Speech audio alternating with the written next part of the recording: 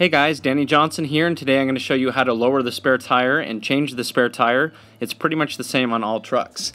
So first you're going to find your equipment for this. It's usually located under the rear seat. So in this case, there's a little pull tab here that you yank down on and lift the seat up. Okay, so here it is under the seat with some instructions on it too. And here's the actual jack. And you'll see it sits inside this little bracket, and by expanding the jack it holds it in place. So you can usually do this by hand, and just loosening this up, you'll be able to get the jack out of here eventually as it gets small enough. Next, you want to make sure your truck is on flat and level ground, asphalt if possible, and then make sure that you have it in park, and then apply the parking brake so that it doesn't roll. If it's four-wheel drive, make sure it's still in 2 high or 4 high, but not in neutral. Okay, also turn on your hazard lights if you're on the side of the road so that people don't run into you. And here is a diagram here. We're going to chock the wheels, and you chock it opposite tire of which one's flat. So you put the wheel chocks that they provide here. There's one on the front, and then there's one here on the back. Next, you're going to look for the little door here, and as you open it up, you'll see a little lock. And so you're going to need the key from your vehicle, and if you have a key fob on a newer one, you push a little button and it will pop out. You can see my other video on that. I'll put the link in the description. But basically you're just taking your key, and as you put it in here and turn it, it's going to unlock it, and you can pull this cylinder out.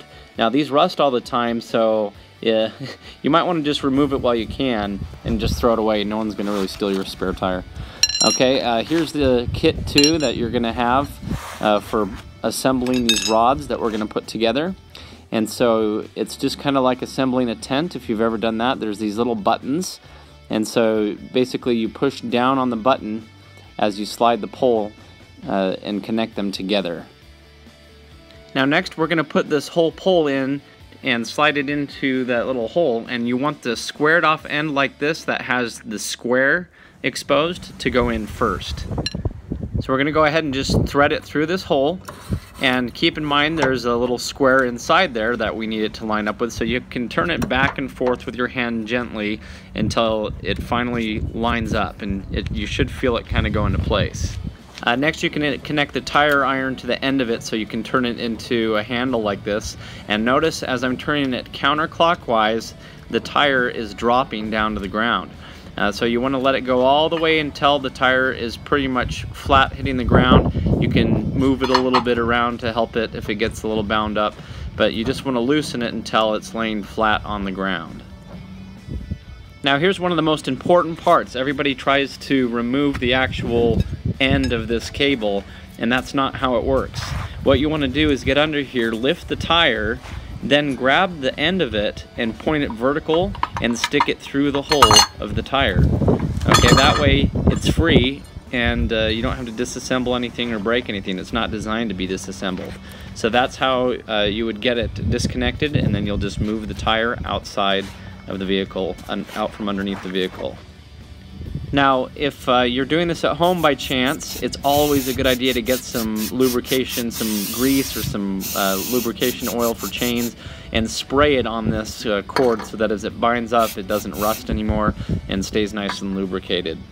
Next, we need to remove the lug nuts. Now on this model, it has these fake lug nuts that go around first, so you just go around and loosen these, and they don't come off. They just spin until they're free, and then that cap will come off.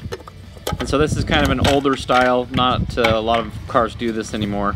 But anyway, here's the lug nuts, and these ones you'll tell they're metal, they're the real thing. So we're going to break these loose just a quarter of a turn.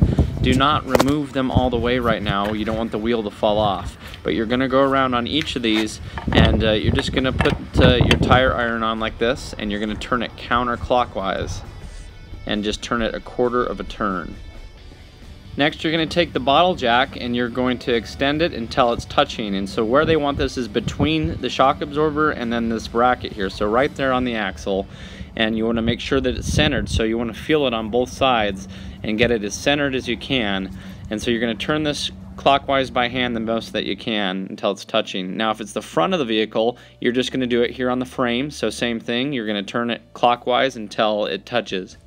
And so this is right on the frame. Just make sure that it's not on the part that's going upward. You want it on the flat part of the frame under here. And so there is a diagram showing this. On two-wheel drive it's a little different, it's a little farther up front, but for four-wheel drive you're just having it there on the frame. It also shows you the diagram like we just showed you underneath where it goes, and so two-wheel drive and four-wheel drive there is a small difference.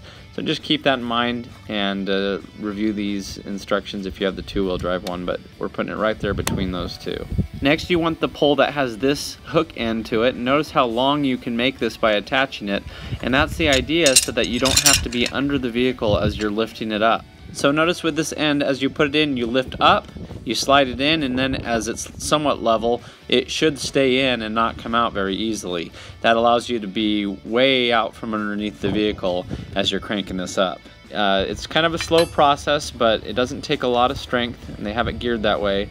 And you just want to turn it until the tire's barely off the ground, but keep in mind if you have a flat tire, when you put an inflated tire on, it might need to go up a little higher, and you don't want to get back under there and be cranking it, so it's better just to go a little higher. Then remove the rest of those lug nuts. Next, remove the tire and roll it away. Just make sure you're not underneath the vehicle at any time, or anybody else's either. Roll in your spare tire, and so line it up with the lug nut holes the best that you can, and if it's not too far off the ground, it's not going to be too hard just to line it back up and get it back on there. Now what you'll want to do is put the lug nuts on opposite of each other, and so I like to put one on the bottom and one also on the top, and that just kind of holds the wheel on. You want it flat against the wheel hub, and then just put them all on by hand as tight as you can. Okay, next I'm going to tighten the lug nuts down, and notice how I'm going opposite of each other. So whichever lug nut I tighten down, I'm going to the opposite one across from that, and that's called the star pattern, and that way it seats the wheel properly. So notice how I'm getting them snug, but I'm not completely yanking on it right now, because you don't want it to come off of that jack. Once they're all pretty well secure and tight, then you can tighten them down some more, and at that point, if it were to fall off the jack, then the tire at least is secure. But from here, you want to just make sure that you're getting them pretty much as tight as you can with that little bar.